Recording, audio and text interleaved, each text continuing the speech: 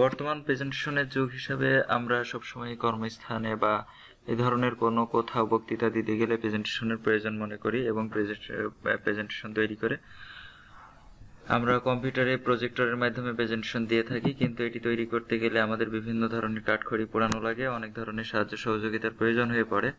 তো নিজে নিজে তৈরি করার জন্য এবং মনোমুগ্ধকর একটি প্রেজেন্টেশন তৈরি করার জন্য আমি আজকের এই টিউটোরিয়ালটি তৈরি করেছি।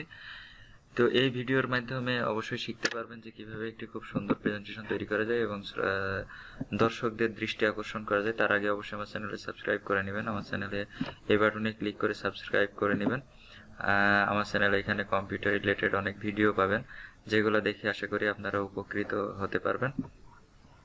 তো চলুন দেখা যাক আজ আমি এই প্রেজেন্টেশনটি তৈরি করেছি।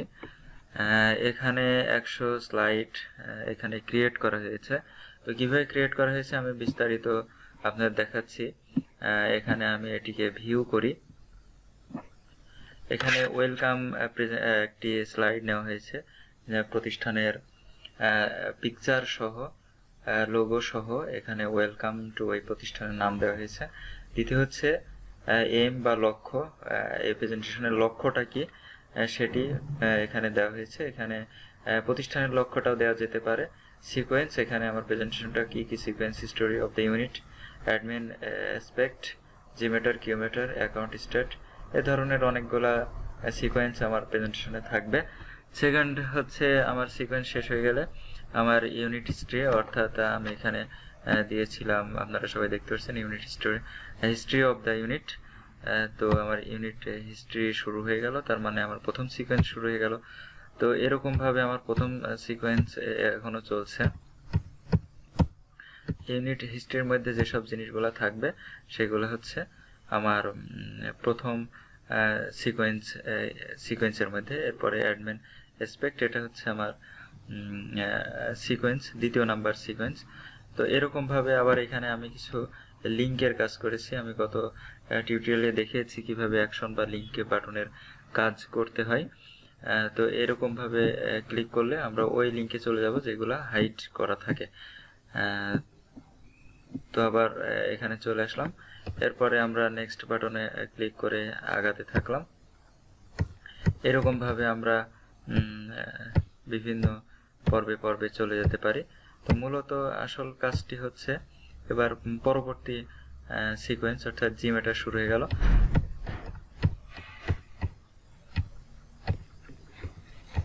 এরপরে কিউমেটার, অর্থাৎ তারও পরবর্তী সিকোয়েন্স, এরকম ভাবে চলতে থাকবে।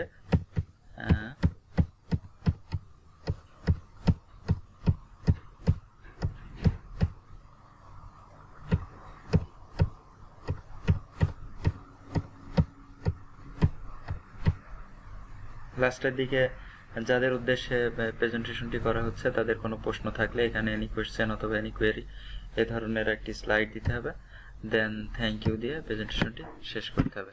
তো এরকম ভাবে মূলত একটি সুন্দর প্রেজেন্টেশন তৈরি করা যায়। তবে এটা আমি দেখালাম কিভাবে কোথায় কোন স্লাইড বসাতে হবে। এবার আমি আরো কিছু বলবো, যেমন আমার ব্যাকগ্রাউন্ডের কালার সাথে আমার টেক্সট কালারের কোনো মিল নাই, অর্থাৎ আমার ব্যাকগ্রাউন্ড একটা কালার, এখানে টেক্সট কালার দেওয়া হয়েছে আরেকটি সম্পূর্ণ বিপরীত। অর্থাৎ আমি যখন স্লাইডটি প্রজেক্টরে বা অন্য কোথাও ভিউ করব বড় কোনো পর্দায়, তখন দেখব স্পষ্টভাবে আমার লেখাগুলো যেন প্রকাশ পায়। তো ব্যাকগ্রাউন্ডকে নির্বাচন করতে হবে, এটিও একটি গুরুত্বপূর্ণ বিষয়। প্রয়োজনীয় সুন্দর সুন্দর ছবি কিছু অ্যাড করতে হবে, এটিও আরেকটি গুরুত্বপূর্ণ বিষয়। শুধু সাদামাটা ছবি আমার প্রেজেন্টেশনে দেখতে পাচ্ছেন যে তেমন কোনো এক্সট্রা ইফেক্ট আমি যোগ করিনি, যে ওড়ে টুড়ে আসবে এই ধরনের কোনো ইফেক্ট নাই। তো এরকম ভাবে আমি তৈরি করছি। তো মোটামুটি আপনারা বুঝতে পারছেন। আমি আবার আমার চ্যানেলটাই সাবস্ক্রাইব করার জন্য আপনাদের কাছে বলবো, এখানে অনেক কম্পিউটার রিলেটেড অনেক কিছু পাবেন। তো আজ এই পর্যন্তই, ধন্যবাদ সবাইকে।